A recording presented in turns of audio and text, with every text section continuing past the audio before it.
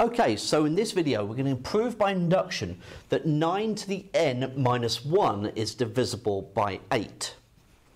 So a lot of these divisibility proof by induction questions often incorporate the index here. Okay, so look similar to this problem. Okay, so this one is fairly straightforward. So hopefully you can kind of like get to grips with it early on here. Okay, it is subtly different to the problem that we looked at just now when we introduced the divisibility style of question. So you can see that there are subtly different forms to have to contend with. Okay, so first of all, prove true for n equals 1. So we've got 9 to the 1, take away 1, which is just 9 take away 1, which is 8, which is divisible by 8. So that's fine. Okay. Number 2, assume true for n equals k. So I replace the n with k, so I've got 9 to the k minus 1, and what I'm saying is that this is 8 times some positive integer a. So 9 to the k minus 1, in order for it to be divisible by 8, must be either 8 times 1, or 8 times 2, or 8 times 3, or 8 times 4, etc. So it must be 8 times some number a, some positive integer a. Step 3. We want to prove true for n equals k plus 1. So we're going to replace the n with k plus 1, and we get this. Okay?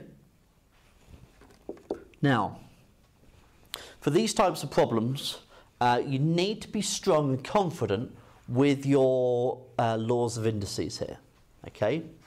What we need to remember is that when I write down 9 to the power of k plus 1, this is the same as writing down 9 to the k times 9 to the 1. They've got the same base number, and when you multiply them, the indices get added together. Okay? So that's what you need to remember. So what I've got here is 9 times 9 to the k take away 1. Now, the 9 to the k part that I've got here, I can get an expression for that by going back to my assumed statement. Okay?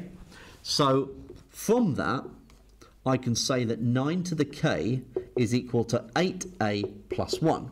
So just adding the 1 to both sides.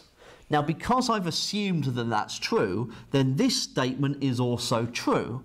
So I can replace the 9 to the power of k with 8a plus 1. Now, if I multiply that bracket out, I've got 9 times 8a. Now, I know that's 72a. However, I'm going to keep it as 8 lots of 9a. The reason why is that it makes it very clear that I know it's divisible by 8. Okay? I've got the 9 times 1, which is 9, and I've still got that take away 1 on the outside. So I've got 8 lots of 9a, and 9 take away 1, well, that's 8. Okay? So I could then factorise that by bringing the 8 out and having 9a plus 1, like so, which is divisible by 8. Because as a is a positive integer, 9a plus 1 is also a positive integer. So I've got 8 lots of that, which is clearly a multiple of 8.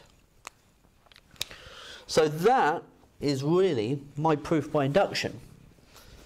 So concluding statement would say that as n equals 1 is true, or as we've been saying, as true for n equals 1, I guess, so I'll best I'll pop it around that way.